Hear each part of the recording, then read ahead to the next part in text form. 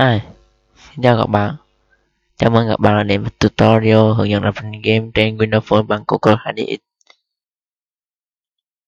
Bây giờ tôi sẽ vào bài 1, tức là cài đặt Cocos2d-x để lập trình game trên Windows Phone.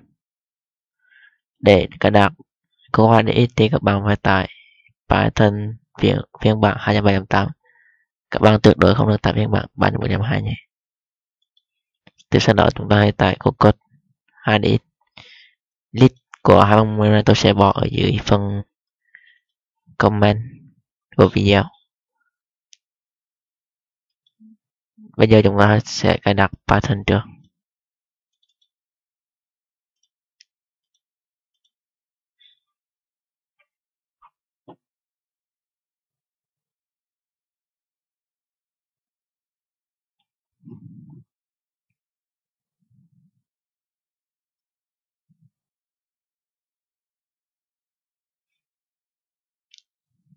Ok, vậy là việc cài đặt của chúng ta đã xong rồi đó. Bây giờ để kiểm tra việc cài đặt có thành công hay không thì các bạn vào run, gọi cmd và gọi Python. Nếu nó hiện như thế này là ok. Để thoại chúng ta gọi lên exit. Bây giờ chúng ta sẽ cài đặt Cocos2d-x. Để cài đặt thì chúng ta vào thư mục Cocos2d-x và chúng ta lại tải. Truyền hướng dẫn nó vào cmd.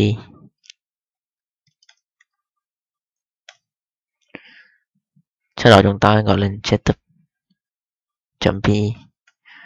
Các bạn lưu ý là nếu như các bạn không lập trình game trên Android thì ở 3 dòng NDK root, Android SDK root và NT root thì các bạn có thể bỏ qua bằng cách nhấn Enter.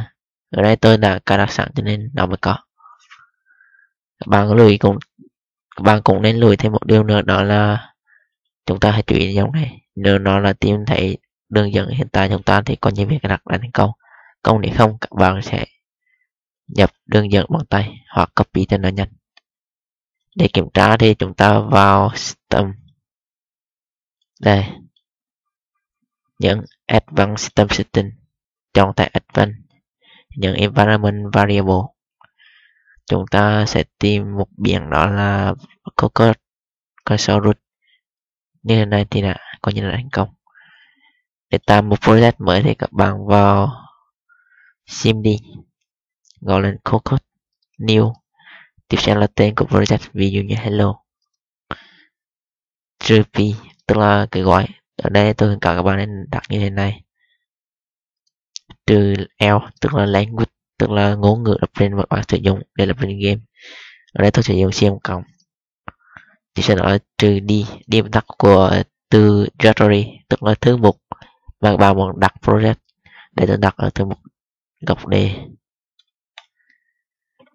Chúng ta sẽ chờ Cocos tạo project cho chúng ta. Thời gian cài đặt thì khoảng 3 phút. Còn có thể nhanh hơn tùy theo cõi máy của các bạn nữa. Ok, vậy là việc tạo project đã xong. Chúng ta thoát cmd. Chúng ta vào thư mục đi.